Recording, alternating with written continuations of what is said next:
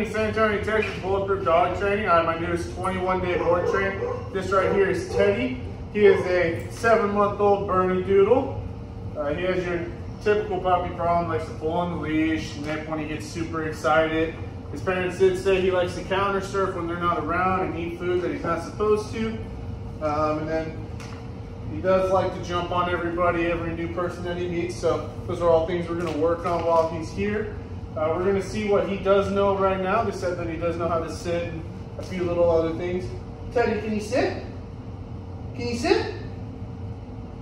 Oh, good sit, good boy. Okay, okay. Can you down? Huh, down? No? Well, what about place? Let's see if you can place. Come here, come. Can you come? Huh, can you come? No, what about place?